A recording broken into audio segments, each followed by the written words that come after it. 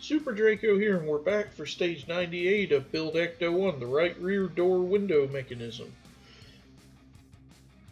To start out with, we've got our inner door panel 98A. So then we're going to attach cog 98B, and then we're going to lock that down with an HP screw. Now, since we're driving into plastic, we don't need oil.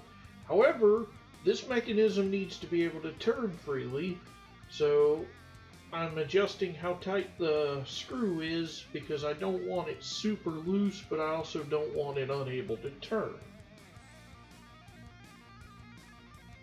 So after a few adjustments, I'm happy with it, so then we're going to move on.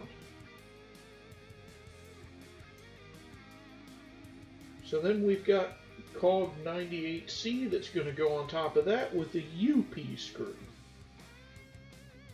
HP, UP, IP, we all P. I am a child.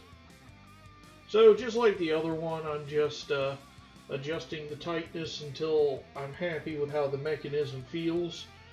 If I had to put this to words, I want it buttery but not slippery, if that makes sense.